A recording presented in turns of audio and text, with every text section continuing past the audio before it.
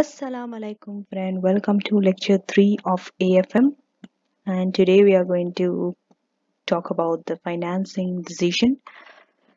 The questions on this are we are going to do it at the end of the video, so you have to watch this video till the end to do the questions. We are going to first finish the theory part of it because this topic is more of discussion than any calculation or anything. Okay, it is going to talk about the financing sources that we have and how to choose the best one, and also some theories. So let's start. Here we are going to go through some specific financing options. How do you raise finance? The agency effect. So financing could be two types. You could either finance your company through equity or debt. Equity financing talks about when you're issuing shares to the investors. That is equity finance. Equity holders, they receive dividends for their shares, okay, which are paid at their discretion. That means it is the director's decision whether they are going to pay the dividends to the shareholders or not. When your company is not performing well, you might not give the dividends. When your company is doing good, you might give them the dividends. But the returns are quite volatile. You see, it is very uncertain whether you will receive the dividend or not. So because of this, the risk is high. For the shareholders, they demand high rates of return, because their risk is high compared to the other stakeholders. They might receive dividend, they might not receive dividend. So from the business point of view, if you see this source of financing, equity, it is the most expensive source of finance, most risky also compared to the other types. But it is flexible than debt, given that dividends are discretionary. Because dividends, if you want, the company is not doing good, you don't pay. But debt is not like that. Debt, on the other hand, interest on the loan you have to pay, whatever the position of the business is. Now, there are some specific equity financing options which you should know. You should know all the sources of finance, by the way. This might come as a discussion question in your AFM, not as a calculation. So for discussion, you have to know it. Right issues to existing shareholders. You can raise finance by giving right issues to existing shareholders. This option is the simplest out of all. And this is also good because your existing shareholders' control is not diluted. You are not losing control, because existing shareholders are already receiving. But this can only be done when the existing shareholders, they can afford to invest the amount of fund required. They should have that fund to invest. Otherwise, this is not a good option. Second way you can raise finance is public issue of shares, where you issue your shares publicly. Okay. This makes raising of fund easier, because you can give to the large number of public, you can issue shares. But this is a time consuming. Okay, public issue of shares means what? You are becoming a listed company. So becoming a listed company in the first place is an expensive and time consuming process. And once you are listed, you have to face a higher level of regulation. You have to comply with a lot of rules and regulations. All again, it makes it very expensive. And also because now the shares are traded on the public, you might lose your control, because there will be more shareholders now. Your shares are widely distributed. So that means there could be a chance of you being taken over also when you are listed. Then we have private placing. What is private placing? That means you are raising equity through private, in a form of private, not public. It could be venture capital or private equity business. See, venture capital are those type of people who invest in a growing up companies. Companies which are not being so established, they're in the developing stage. Venture capital, they have a huge fund, they go and invest in such companies. And in return, they get a share of the profit. Let's say 20% of this. Okay. But these investors, they do not operate through the formal equity marketing. Okay, because they do not raise formally, like how raising like public shares or right issue, what happens? They are not exposed to the same level of regulation how a public listed company will be.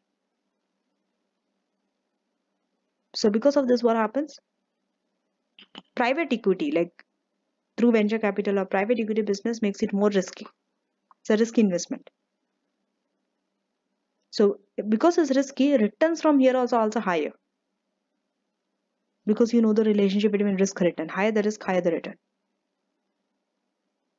Okay, another type of financing is business angel. Business angels are a source of private equity finance for small companies. They invest in small companies. They have huge fund, huge wealth. They are known as business angel.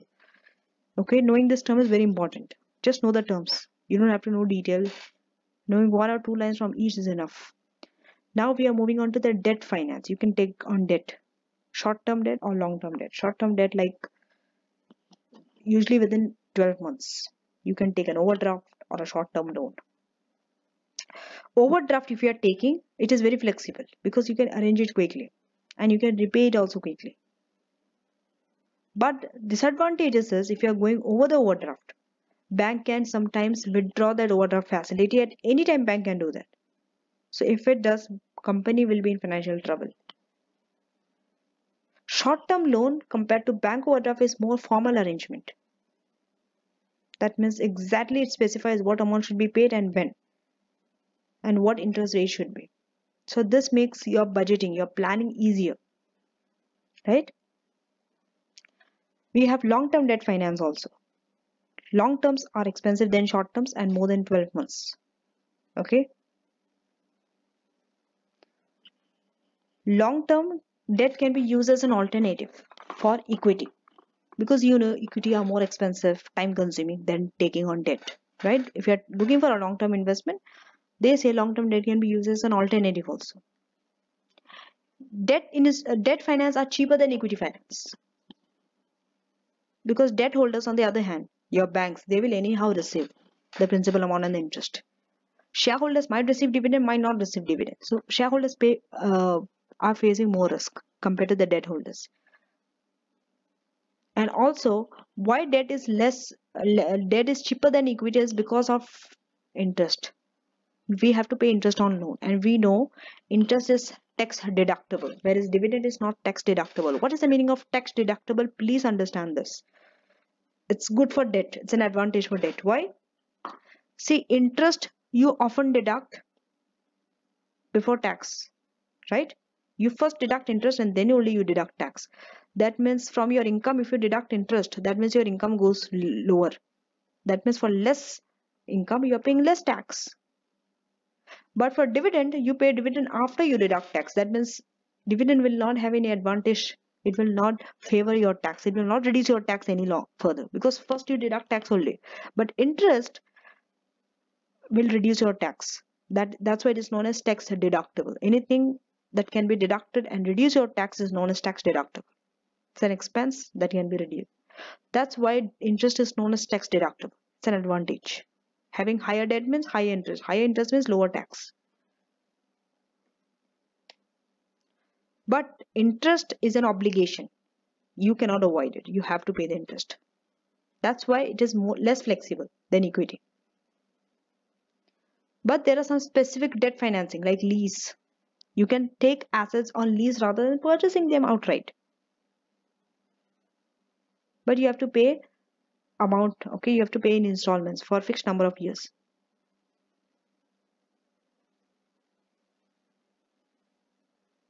But it is very like, see, leasing you can take it very like a loan, where you take a loan and you are paying the capital and interest in installments. Every year you pay interest and capital amount at the end, final year you pay.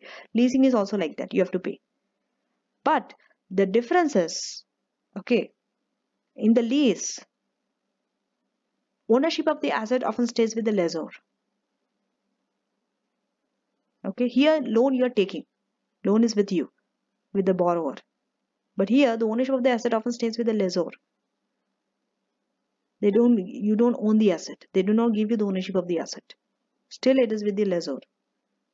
The one who is giving out the lease. Not the one who is, lessor means the one who is giving out the lease. Lessee means the one who is taking that lease. Okay. Leasing is good because your maintenance costs are reduced. It is with the lessor. So maintenance costs are reduced. Okay. But the disadvantages is Because you are not owing the asset, actually, you cannot claim for tax depreciation allowance. What is tax depreciation allowance? Because when you invest in some non-current asset or you have an asset, you can reduce the cost of it by reducing it through allowance. Capital allowance will be given. Capital allowance you reduce, it will reduce your tax also. It is known as tax depreciation allowance. But when you're not owning the asset, how can you claim for capital allowance? If you cannot claim for capital allowance, you cannot reduce your tax also. So you cannot claim for tax depreciation allowance. Understanding? So if your asset value increases, you cannot benefit from it.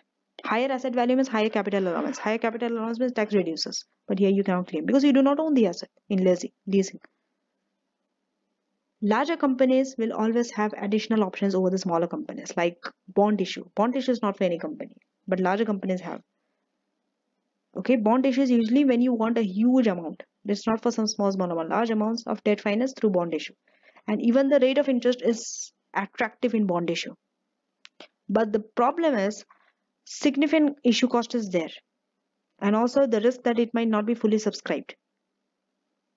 Bond can be for domestic market as well as international market. Second type of debt finance is debenture issue. Debentures are asset-backed securities.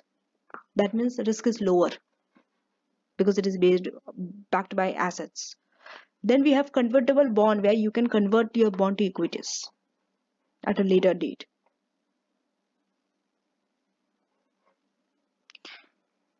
Mezzanine finance. This is more risky.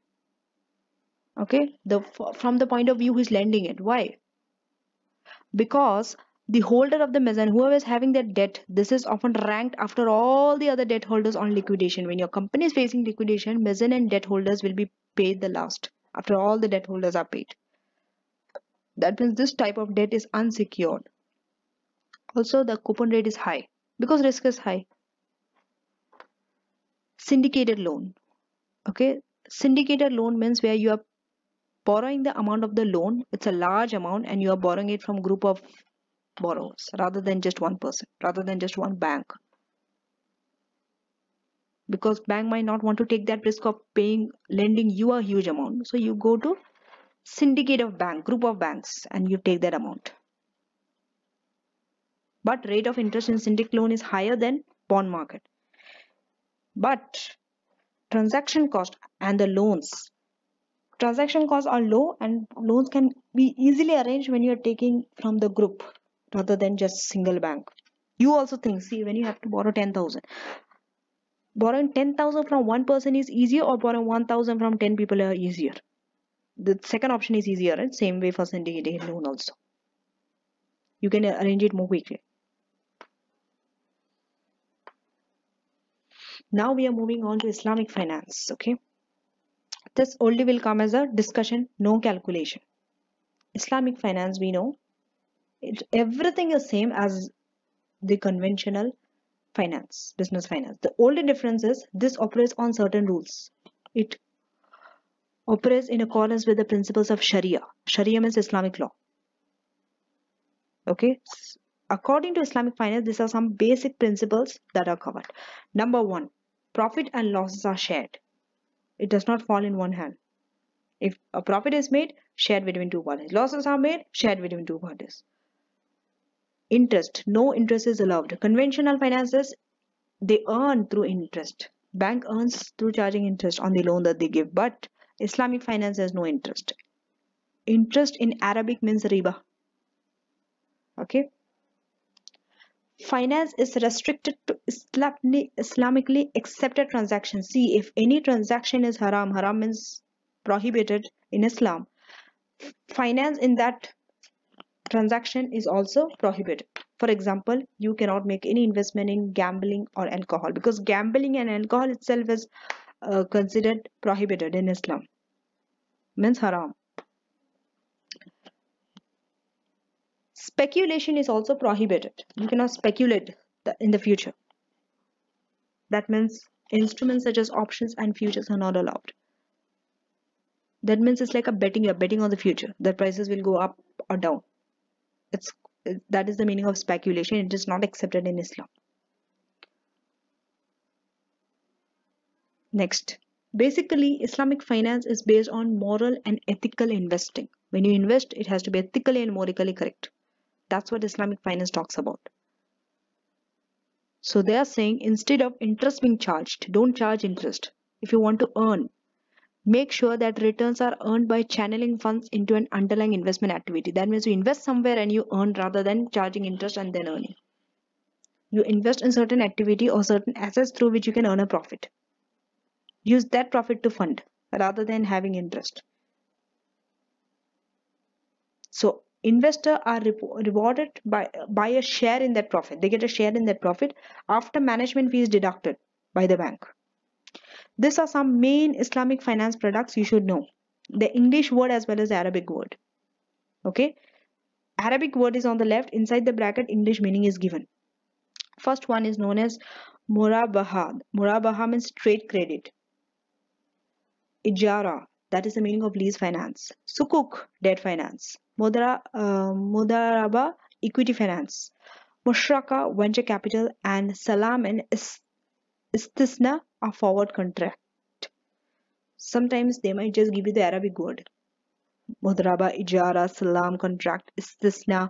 So you should know the English meaning of it. They might not give you the English meaning. Sukuk, Sukuk bond or Sukuk, anything. Okay. Now we are going to go in detail of what each of this means. Starting with Murabaha, that is trade credit. Okay. What is the distinction between this and the normal loan? Bank will take the actual ownership of the asset. Okay. Actual ownership of the asset is with the bank. What do they do? The bank sells this asset to the borrower for a profit. Okay. Bank is going to sell this asset to the borrower for a profit. And that borrower, they pay back the bank in installments rather than charging interest on that loan. That's the difference. They don't charge interest on it. They rather sell that asset to the borrower at a profit, and then borrower pays the bank in installments. Now, the period of the repayments could be extended. What should be the period of the repayment? This could be extended. Okay. But when they extend, no penalties are charged for it. Not even additional markup is charged for that extension by the bank. And early payment discounts you cannot make. They are not welcomed. So that your borrower pays the bank early, if you are giving them discount, it's not allowed. It's not welcomed. Ijara. Ijara means lease finance. Okay. That means you are using certain asset. For that, using that asset, you are giving the amount. You're transferring the amount to the lessor. Under this concept, okay, what do bank do? Bank makes available to the customer the use of asset for a fixed price and a fixed period. Okay, but in Islamic finance, there are some specifications. What is it? The use of the lease asset must be specified in the contract. The contract should say what is the use of the lease asset. Also the lessor. Who is the lessor here? The bank. Bank is the one who is giving the lease. Bank is responsible for the major maintenance of that asset.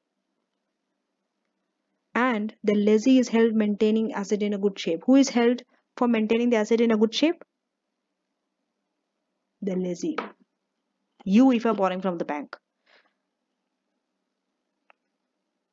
Now we are moving to Sukuk. Sukuk is a bond. Okay. What are the key features of debt instruments? That means the bond. First understand. They do not give voting rights in the company. You cannot have a voting right. But for equity holders, you can have. But they give right to profit before distribution of profit to shareholders. Before the shareholders get dividends, you will get the right to profit. Next, it includes securities or guarantees over assets. That if you are not able to pay back, you take over the asset. Interest is there with the debt. These are the features of debt instruments. But when it comes to Sukuk, Sukuk says under Islamic law, all of these are prohibited. No interest, Okay, you cannot say no voting right, no, all these are prohibited. What does Islamic bond says? That means sukuk. Sukuk holder is the partial owner. You see, partial owner in the underlying asset. Whereas in the debt instrument, we told they do not have voting right. But here, sukuk holder is a partial owner in the underlying asset, and profit is linked to the performance of the underlying asset. That means how the asset is doing. Profit is linked to that. That means here, debt holder are not allowed to participate in the company. Here, sukuk holder are allowed to participate in the ownership of the company, and they have the right to profit. But if any loss happens, equally both of them will bear the loss. And sukuk is about the finance provider having ownership of real asset and earning a return source from this asset. But if it was conventional bond, what is the difference? The interest, the return that this investors are earning is through interest only.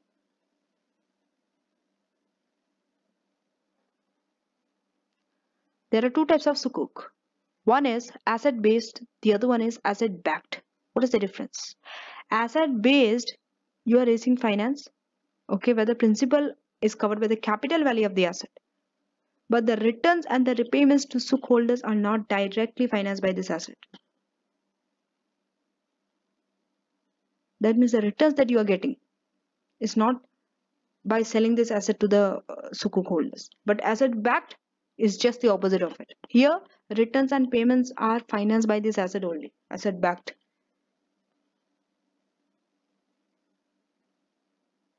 You are selling this asset to them, whatever the at a profit, whatever the return it is, that is your return, and through that return you are financing the principal value. But asset based is not like that. So understand the difference between asset based and backed. Just the theory part you need, calculation is not there. Then we are coming to the salam. Salam is like a forward contract. You know what is forward? Where you are buying or selling a commodity or a service, it could be anything. It is sold today for future delivery.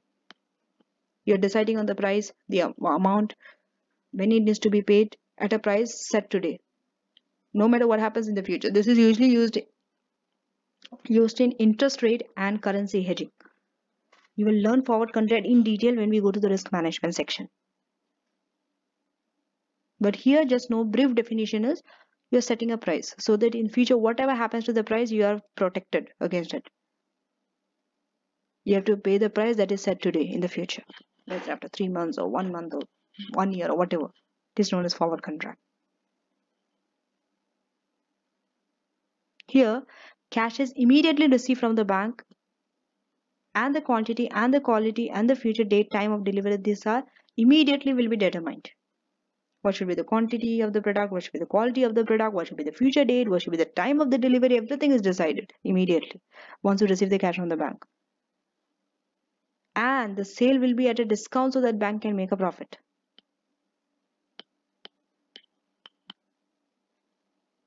Bank will sell the contract to another buyer for immediate cash and profit. In parallel, a salam arrangement. But remember, salam contracts are prohibited for commodities like gold, silver and other money type asset. You cannot use salam contract there.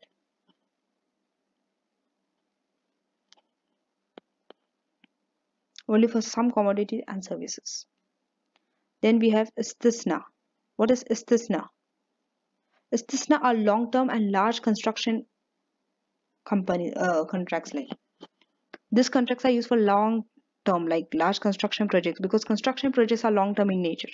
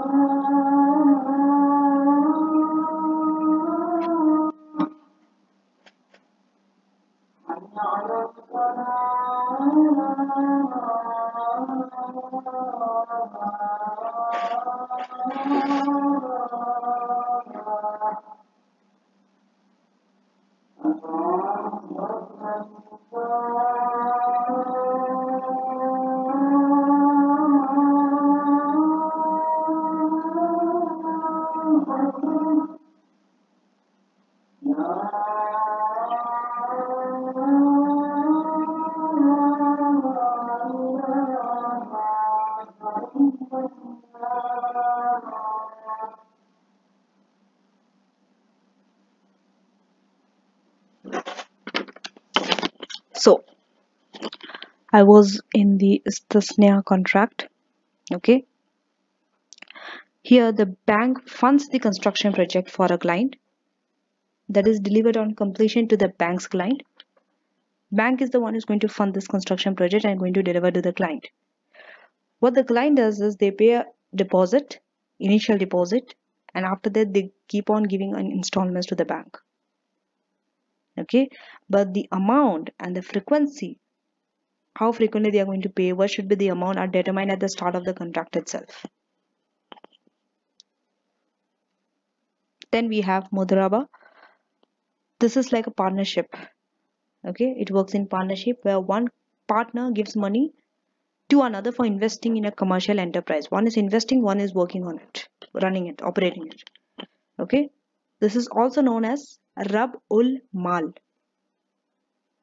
Okay, one is the investor, he's just going to invest. The other one is going to manage it and work on it. One is going to work, that is his responsibility, the other one is going to invest. The investor is known as Rab ul Mal. Okay, the one who is going to work, the manager, is known as Mudarib. Okay, so Mudaraba, that is the meaning of profit sharing. You are sharing the profit. Even though one is investing entirely 100%, the other one is working entirely 100%, but the profit is shared among the two. Because it is believed that one party has the specialized knowledge to invest, the other one has the knowledge of managing it. Because no one person can have both the skills. So let the one who is skilled in doing what they can, okay, the one who is good in investing, let him invest. The one who is good in managing, let him invest and share the profit 50-50. Okay, but if they want to share the profit in any other ratio other than 50-50, they can decide on that ratio. So Mudaraba, in a Mudaraba, only the lender of the money has to take losses. What happens if it's a loss? Profit is shared. What loss? Loss. The Mudaraba is the one who is going to bear the loss. That means only the lender of the money has to take the loss. If you see, this arrangement is very closely aligned with equity finance. Why? Because in Islam, okay, this is an additional this thing which I'm telling you. Since I myself is a Muslim, so I know it. that Islam, they promote, they encourage equity finance more than debt finance. They say no to debt unless it's very, very, very urgent, and the emergency is it is really emergent. Otherwise, debt finance they do not promote, they do not encourage, because it is risky, right? You never know whether you're able to pay back the debt or not, which is again not encouraged, which disturbs the equity, the economy, right? So equity finance is always encouraged. That's why you see all the financial instruments, they are linked to equity, the way equity finances. In equity finance, who bears the risk? The shareholders, right? Same way here. The lender is the one who is going to take the loss, and not the one who has borrowed the money.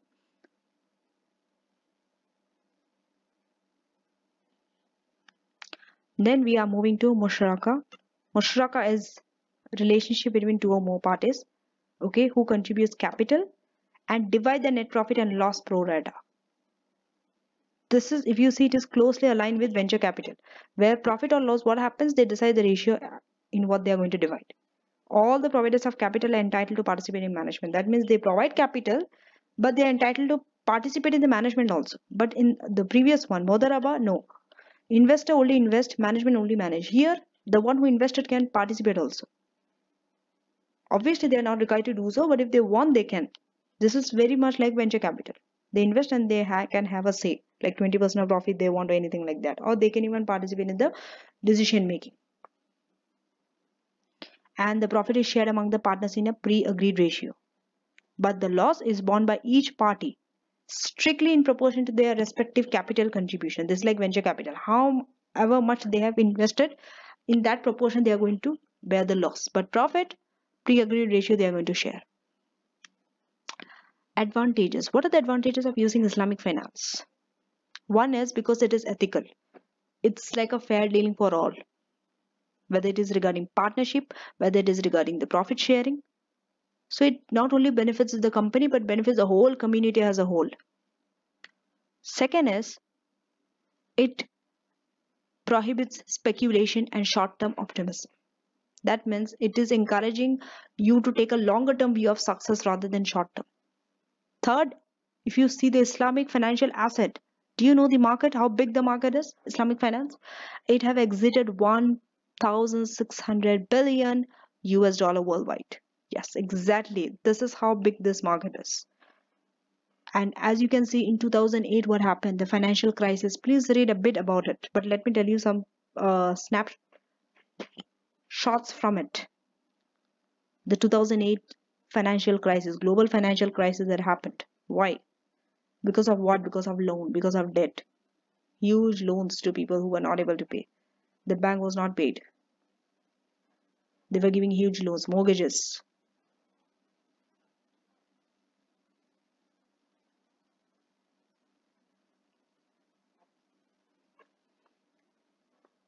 Now there are some disadvantages. What are the disadvantages? They prohibit riba and speculation. So because of this, what happens? The IFIs, the international financial institutions, they may be slower to react to market demand and changes. Because everywhere, if you see Islamic finance, who follows Islamic finance? Only small proportion. But the one who works on riba and speculation are high. So because of that, they are very slow to react to market changes and demand. They will not be flexible also in their product offering. When it comes to Islamic finance, their products are not very flexible when it comes to conventional financial institutions. So because of this, if there is any short-term opportunities, Islamic finance cannot take advantage of it. Cost is also there. To develop new financial products is cost. Why? Because it not only has to comply with normal financial laws, but also the Sharia laws. Third disadvantage is moral hazard and principal agent issues will be more in this Islamic finance than the normal conventional finance. Because Islamic finance, Stipulates close relationships from partnership like arrangements. If there is any partnership, the relationships are very close when it comes to Islamic finance. And added to this financial products, they need to go through stages of compliance. They need to comply with a lot of rules and regulations before they can be accepted. So because of this, there are layers of complications. That means every stage they need to be approved, and this takes a lot of time. So because of this becomes less competitive also. It's not very competitive when you compare it with other conventional financial institutions. You can say they are already restricted to certain niche of the market.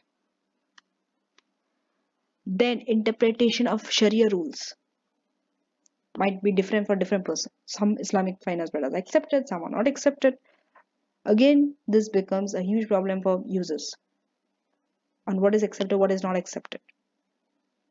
That means you not only need people who have knowledge in finance, but also you need Islamic scholars to understand this, to interpret the Sharia rules. And Islamic scholars, not only they need to be expert in Islam, as well as they need to be expert in finance. Both Sharia and finance rules they should know.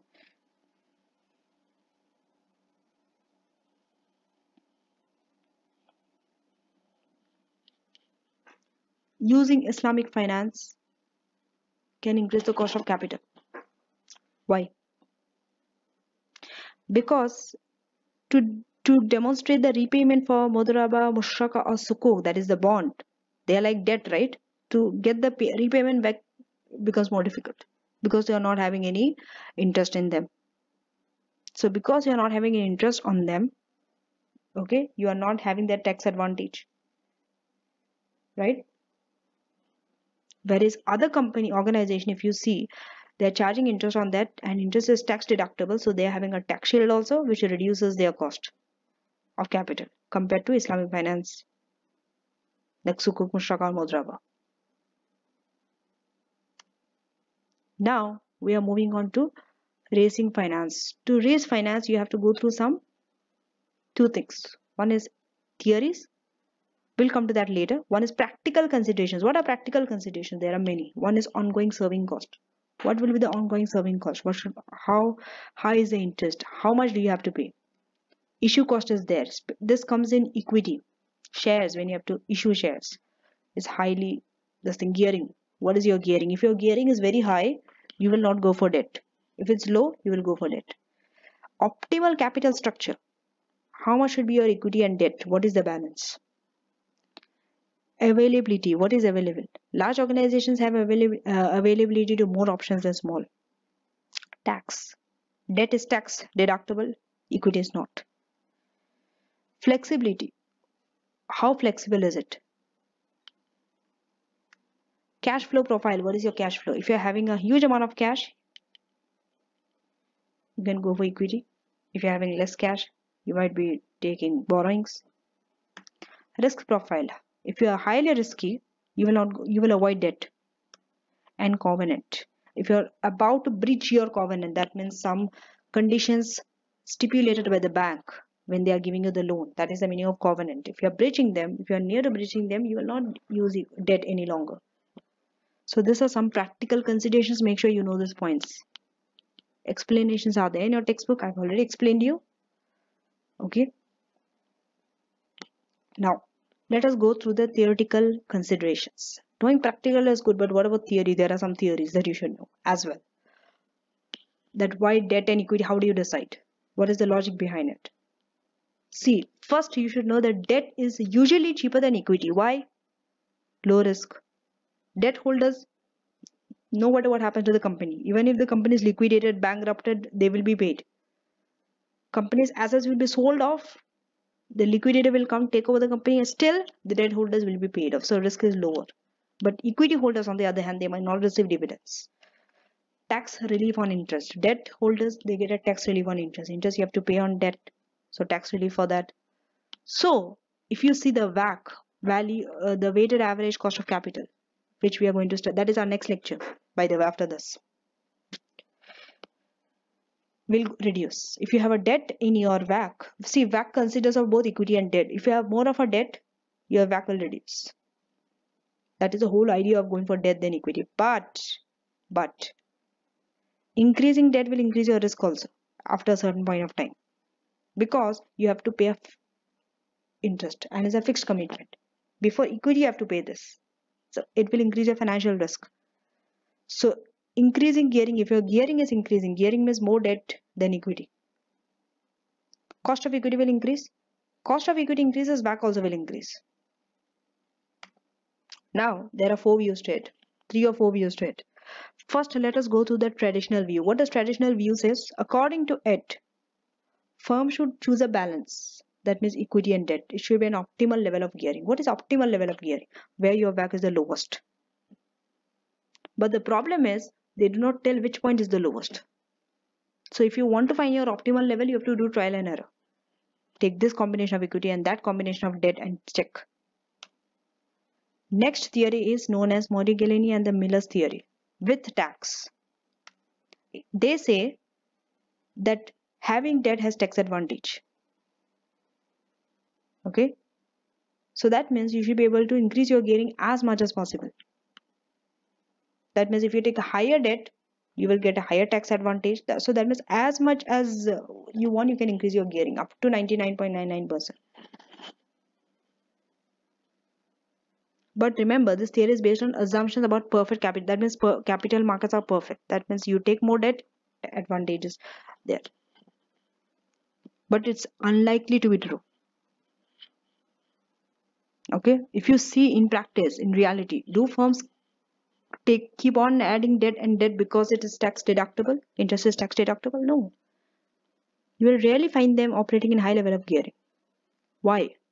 Because there are some problems also. Market is not perfect.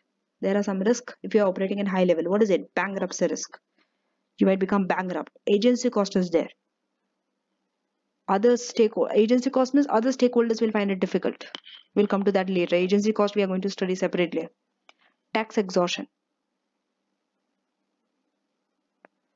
Impact of borrowing and debt capacity. The higher your gearing, it will lower your debt capacity. You cannot borrow on more. Then there's a difference in risk between shareholders and directors. Directors might want to take higher risk. Shareholders might not want. Restrictions in the article of association. Your article of association says you cannot go up to a certain point of gearing. Beyond that, you cannot go. Then increases in the cost of borrowing as gearing increases. Cost of borrowing will increase. Third is static trade-off theory. What does this theory says? This theory says that firms in a stable position, okay, if you're in a stable position, you will adjust your current level of gearing because you want to achieve a target level. Go through this diagram. On the left hand side, it is known as tax shield. What is it? That means if you're having a cheaper debt, it will increase your firm's value. On the right hand side, you can see if you increase your debt, your value will reduce. Why? Because of financial distress up to a certain point of time, bankruptcy, agency cost, all this will increase. This increase in cost is more than that benefit of tax. So cost of debt will increase. So through this, you know, your level should be in between. Neither too high, neither too low. Accordingly, you will adjust. Okay. If you are above the target debt ratio, the value of the firm is not optimal. That means if your debt ratio is, let's say, 50%, okay, and you are more than 50%, you're gearing. That means you are not in your optimal. Reduce. Okay, because above that level, you will be having financial distress, agency cost. All this will be more than the benefit of debt. So that means what is your decision? Decrease your debt level. This tells you a point. Decrease or increase. It does not say by how much. It just says below this level or above that level. If you are below the target ratio, let's say your ratio is 30% and you are operating at 20%, it says increase. You can still increase 10% more your debt ratio, right? So you will increase, because still if you increase, your benefit of debt will be more than the cost. Then we have pecking order theory. This order says that we choose our financing in an order, based on an order. Okay, it has a hierarchy. Our financing decisions, they follow hierarchy. What is the hierarchy? You first choose internally generated fund. That means whatever is internally there, your return earnings, All those things you first use it, exhaust it. Once it is over, you next choose the debt. And after debt is also over, the third option is equity. You follow this order: internally generated fund, debt, and then equity is the last option. Why? Because debt is cheaper, debt is faster, less riskier than equity. That's why debt over equity. So internally generated fund, debt, and equity. Sometimes you might not even have to touch equity or debt. Everything might be possible through internally generated funds. Sometimes you might have to take all the things. Even then also some will be left. Okay.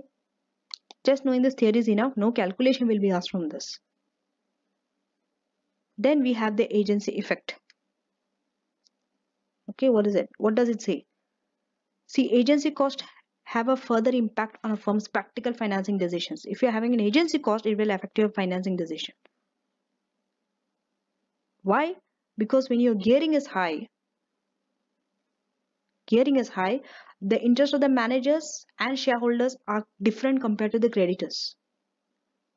For example, management, they want to gamble on high risk project because they want higher returns, but they may pay large dividends to secure company value for themselves. So because of this, they hide problems and cut back on discretionary spending because they want a higher value for themselves. What do? Any problems occur, they will hide it. Any spending is necessary, they will cut back on it. So investor in higher risk business areas than the loan was designated to fund. That means you are investing in higher risk business areas. You were not taking a loan for that high business risk area, but you're now using that loan for that higher risk business area. Understanding what's happening? So to safeguard the situation, what investors do? They give some covenant, some restrictions they put in the contract so that it restricts the management's freedom of action. That means managements are not free to do whatever they want. Management's actions are now controlled by that covenant. These restrictions include like what should be the level of the dividend that they can give, what is the amount of additional debt that can be raised, what is the acceptable working capital and other ratios, on management from disposing of any major asset without the debenture. That means when management wants to dispose any major asset, you will not be able to do it without getting the approval from the debenture holder. Because in the debenture holder agreement, when you took the debenture, okay, in the covenant they must have written you will not be able to sell this asset or that asset or whatever, because it is used as a security to get the debenture. This affects me. What do they do? Because you can see it's having this issue. They are limiting the freedom of action. It encourages use of retained earnings. They say retained earnings is safer to use because it is already inside your organization. You have it, you know it, how much you have. You don't have to pay anyone. You don't have to worry about anything, keeping any covenant or anything. So it encourages the use of retained earnings. That is the first according to pecking order. Then it restricts your further borrowing. If you want to borrow also, it will restrict that. And the third is making new issue less attractive to investors because of this agency effect. Now, before I summarize everything, let us do a test understanding 1. And let us see what is the impact of debt versus equity on your financial statements. Test your understanding 1. So this question says that whether debt would be an appropriate source of finance for this company or not. Okay, and you need to suggest some issues that they will be considered by the board. But before that, you need to learn a little bit about the company. So this company is an unquoted manufacturing company. It has been experiencing growth in demand, and to cope with the demand, they want to expand the current company. Okay, for that they need to invest in the machinery, and it is expected to cost 30% of the current company's value. They want to invest in machinery. Okay, in the past, a high proportion of earning has been distributed by a way of dividend. So because of that, now only few cash reserves are available. 51% of the shares in X are still owned by the founding company. Now they have to make a decision whether they want to raise a loan finance. Okay, they have already raised some loan finance. They have to make a decision. Okay, and this loan finance has been secured against the company's land and buildings. So what are the issues? If you see the answer, okay, the answers they have given it bullet points. I'm not going to read the entire answer, but I'm going to just go through the issue. The first issue is retained earnings. Can you use retained earnings in this case? My answer would be no, because they have already exhausted the retained earnings. They have very little left. And if you see in the past, they have always gone by the dividend. So this is not the appropriate method for them. Okay. So one thing is out. The next issue is high level of required funding. If you see the requirement of funding, 30% of the company's value means what? Such a huge funding is required. But if you see the size of the firm, compared to the size, the funding is required more. When that is more, you have to know that business risk will be higher. Even though it is the same industry, is growing, business risk will be high. Okay. So before increasing the debt, they have to see this risk, because debt itself will give another risk, financial risk. Already business risk is increasing. Do you want to increase your financial risk also by having more debt? It's an issue to raise. Third is assets for loan security. If you want to take more assets, remember already you have secured against land and buildings. Now you can only mortgage against machinery if you want to take a loan. Then we have gearing level. Look at the current gearing level. Current gearing level, we don't know. We don't know whether it has reached its optimum or not. They didn't say. Already companies geared. How do you know? They have already taken debt secured against land and buildings, but we don't know how much. Okay, and if you want to raise further, you always have to ask this question whether it will give you a tax advantage or not. Okay, because if it gives, it will reduce the overall cost of the capital. But if the debt is too high, even if cost of capital reduces, but it will be at a high risk, bankruptcy risk and all those risks. But again, after a certain point of time, cost of capital will start rising because your cost of equity rises. Then the next issue is taxation issue. As we know that it's a machinery, so machinery and all will give you capital allowances you can claim. So because of that, tax allowable depreciation, right? It will save tax. So you have to see whether this high level of investment will attract tax allowable depreciation or not. It depends on the current tax position. Sometimes they might not be in a tax position situation. In that case, even if you have more and more debt, it will not give you a benefit. Then we have agency cost. Okay, agency cost means your banks might give you some restrictive covenant. Okay, especially when you have a significant level of finance to raise, they will give you more covenant, more strict covenant. And in this case, if you see, it's a family control business, so this type, they'll be very reluctant to this type of restrictions because they're family control business. Then the risk profile comes. They have to consider the risk profile also before taking on any debt or anything. What is the risk profile? Because they are family members means they'll be undiversified. So for them, the risk of bankruptcy will be more. But if it was an outside investor, well diversified outside investor, for them the risk will be low because they're well diversified. Then we have control. Are you going to lose control if you go by debt? Because this is a family oriented business, they are still having that voting control. What should be the choice will be between debt and right issue? You cannot have an equity because you do not want to issue your shares and lose the control. So either by debt, because where you will not lose the control, or right issue. Right issue also will not lose your let you lose the control. Okay, but if they do not have the fund to inject, if the existing shareholders, the family does not have the fund, right issue is out of the option. You're only left with the debt finance. And finally, consideration should be given to alternatives. What are the alternatives other than debt and equity? You can talk about leasing. For example, you can lease the machinery, or you can even seek venture capital funding. But remember, if you lease or venture capital, it will lose to family control.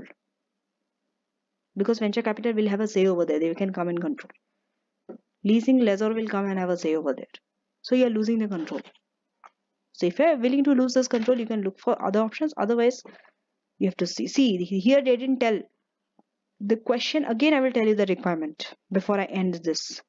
The question says suggest issues that should be considered, whether debt would be an appropriate source of finance or not. They didn't tell you recommend which is the best out of it, because some students I know they recommend debt is better than equity, go by debt, choose equity, equity is less safe, choose retained earnings, this is according to pecking order theory. All those are not. Don't use pecking order theory and static theory and all those things. The question didn't say like that. You just have to use the case study and tell which one is the issues only you have to face. What are the issues that they will consider? Like they will see whether the risk are they will it increase their risk, are they losing control, what are the other considerations, what is the this basically you have to list down the issues. Under that issue, what is best, that's it you have to say, discuss. This is a discussion thing. You don't have to specifically give a conclusion, this is the best, this is the best, choose equity, choose debt over equity. No, the question didn't ask you that. Okay, now we'll be going through the effect of equity and debt on the statement of financial position. Now I'm going to show you how having a debt will give you a different picture, right? Debt versus equity. So you have been given the statement of financial position, the extract of both equity and debt finance. And you have been given the statement of profit or loss. And you have been told to calculate ROCE and ROE and compare the financial performance. B, what is the impact on the company's performance of financing by debt rather than equity? So first, let's answer the A. Okay. To calculate A, we have to do a calculation. That is return on capital employed. So first is A, you need return on capital employed. Okay. Both for equity finance, EF, and debt finance, DF. For equity finance, what would be the return on capital employed? You need to use this balance sheet.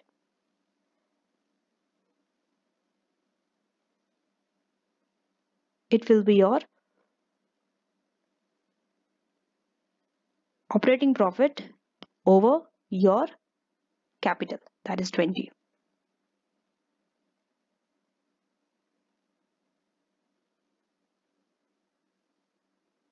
Okay.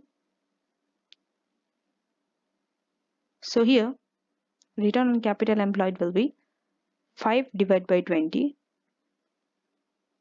which will give you 25%. For debt finance, okay, it will be same 20, because capital employed you are using the same income statement, but sorry, operating profit. It will be operating profit 5 divided by what? Your capital employed. That is 10 plus 10. Because here it is 0, your debt, you only have equity which is 20. Here you have debt and equity 10, 10, so 20. Because total capital employed. So here also it is 5 over 20. Operating profit will be 5, 5 for both. Here also if you see is 25%. So what can you see? Return on capital employed is same for both, irrespective of you have debt or equity. Okay. Now, for return on equity, you need to do working. Okay. You start with profit before finance charges and tax. FC is financial charges, that means interest and tax. Or you can write simply profit before interest and tax. Okay, I'm going to extend this line. Profit before interest and tax will be what? What will be the profit before interest and tax? It's 5 only. Why? Because this before interest and tax already they didn't deduct, and interest they told excluding finance charges. That means they didn't include the interest there when they deducted it. So it's just the 5 that you have to take. For both, it will be 5. Okay. That means for both it will be 5 and 5. Now, your interest that you have to deduct. Here, there will be no interest because it's 100% equity. But here, you will be having interest because you have debt and equity. 10 debt, 10 equity. But what is that interest?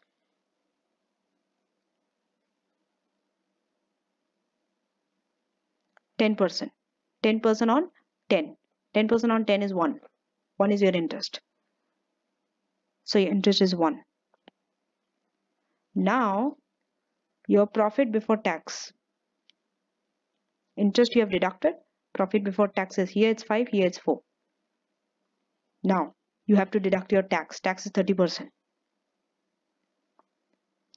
30% of 5 is 1.5. Deduct. Tax you have to deduct anyway. Tax at 30% of 4 is 1.2.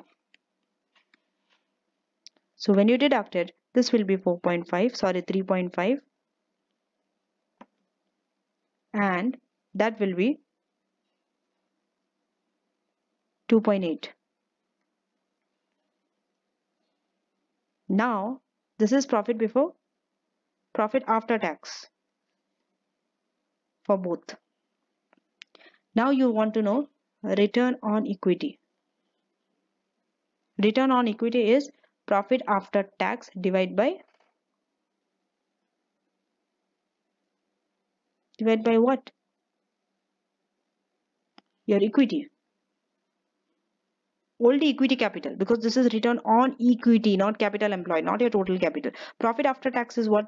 3.5. Your equity here it is 20 because entirely this was equity into 100% obviously, which will give you 17.5%. But here it is 2.8 divided by 10 only. Why? Because the equity is 10, debt is 10, not 20. So it will be 28%. Double. If you say return on equity is double under debt option than equity, even though return on capital employed was same. Why is it so?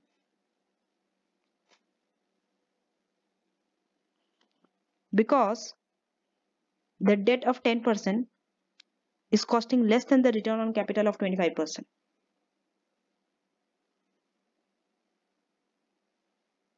Understanding that debt, excess debt is more. It is having more benefit than the cost. Why is that there's a difference between ROC and ROE? Because taxation and gearing. Because you have interest, because of that your tax reduced. It reduced your profit after tax. Because of that, return on equity performed better. Now you see the difference, the impact that debt has on your return on equity compared to equity. Now let us summarize everything that we have discussed. So let us start with capital structure. We went through capital structure. Capital structure is basically debt and equity, the combination of debt and equity. Okay. Then we went through the key considerations. There are 3 key considerations. Okay. Number 1, the theory. The key considerations are your practical considerations. Okay. And after that, we went through the theory. In the theory, we went through the traditional theory. Traditional theory says through trial and error, you will have an optimal capital structure. That means optimal gearing level. Second theory was with Modigliani and the Millers with tax. It says because of tax, you can have an advantage of debt. No matter however much debt you take, higher the debt, higher the tax. So that like that, you can keep on gearing as much as possible. Then there was an issue with this model as well. Because you cannot just increase as much as you want. Why? Bankruptcy risk is there. Then we went through the practice. The static trade-off. What is static trade-off? In a stable position, if you target a ratio, that this will be your debt gearing ratio. If you are below the level, you increase it to reach to that level. If you are above the ratio, you reduce it to come to that level. Then we have pecking order theory. Pecking order theory says first retain earnings, then your debt, then your equity. That's how you go by the finance. And then we went through the agency effect. That they will give you the covenant, the bank and all to limit the risk that they are going to face. Then we went through some practical considerations also. The issue cost, the gearing level, the control, the risk profile, the cash position to decide on the appropriate finance. Okay, we went through the type of finance, short-term finance, long-term finance, debt finance, equity finance, Islamic finance we went through. So make sure that you go through all this just to discuss, as from the point of discussion, not any calculation. So that's it for this lecture, and see you in the next lecture. Till then, don't forget to subscribe and do take care.